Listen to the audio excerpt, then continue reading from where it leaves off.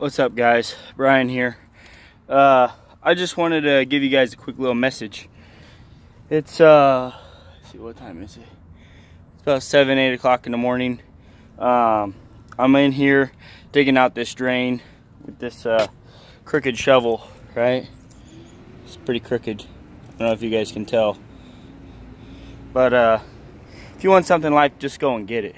You know, it doesn't matter if you start out with a crooked shovel or not. You know, as long as you get to the goal, that's all that matters. You know, you may not have the sharpest shovel in the shed, but you know, as long as you're willing to put in the work, you know, and you'll get there. You know, business is not easy. It's not meant to be easy. It's meant to be worth it, you know, and you get a sense of satisfaction, you know, from the hard work. No, I'm not crying, guys. That's literally just sweat dripping on my head.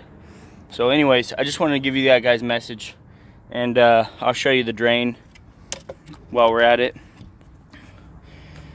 Whew. This has been fun digging here. So I don't know if you guys can see that or not. There's the clay pipe right there.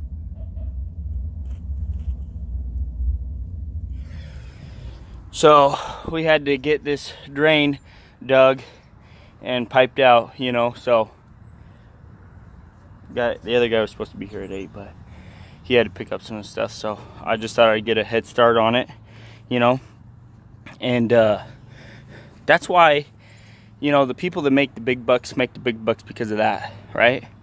It ain't because, you know, they're good looking or, you know, you don't have to be that smart. You just have to be a hard worker.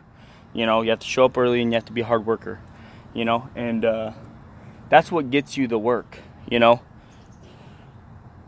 That's what gets you the work. Sweat, right? Blood, sweat, and tears. All right, guys, I'll catch you on the next one.